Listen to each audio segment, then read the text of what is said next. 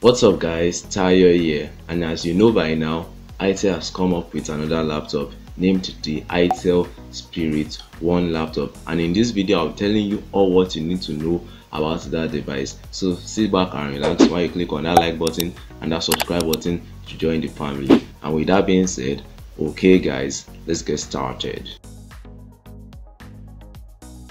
First things first, who the hell named this laptop? I mean, come on, there are other names you could use for this laptop. Why did the name Spirit One come up?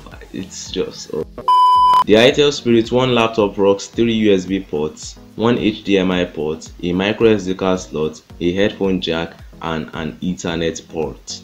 We get a 15.6-inch Full HD display with a resolution of 1920 by 1200 pixels and an aspect ratio of 16:9. Now this display is a 1080p display, but I would wish it was like a 1440p display. I think that should be the gold standard of 2021 to 2022 devices, but anyways, the 1080p display will be very much good anyways. That said, this device is set to come with Windows 11, and if you don't know, Windows 11 is basically Microsoft's newest operating system, and I made a video covering the topic on Windows 11, which I will link in the iCard above. The Itel Spirit One laptop is powered by a 10th gen Intel Core i3 processor with up to 8GB of RAM and 1TB of storage. Take note that the 1TB of storage is a hard disk drive, so you won't be getting the fastest read-write speeds.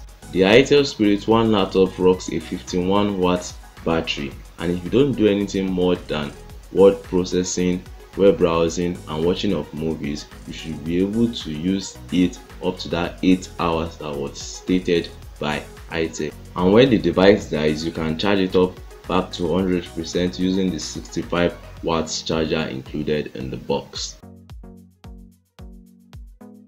Finally, the price. This device is set to be around the $600 to $700 range, which is quite okay for an entry-level laptop like this that is targeted at students and non-professionals. To be more exact, this device is targeted at non-professionals. If you are a pro, you know what you want, and this device certainly doesn't meet your requirements. So yeah, let me know your thoughts on this device in the comment section right below that like button, and don't forget to subscribe if you haven't already. And with that being said, thanks for watching, and catch you guys in the next video. Peace.